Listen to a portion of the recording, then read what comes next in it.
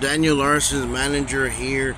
My client has been incarcerated in Las Vegas stratosphere for trespassing and harassing the workers and employees at the Las Vegas stratosphere.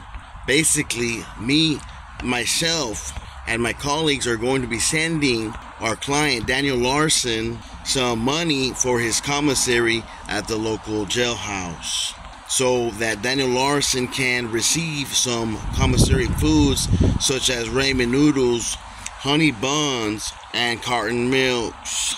Daniel Larson has been a repeat offender in the Las Vegas stratosphere, and basically we are trying to raise funds in order to get Daniel Larson out of incarceration. Basically, the Cash App will be linked in the description to send money. Send money, link in the description to Cash App.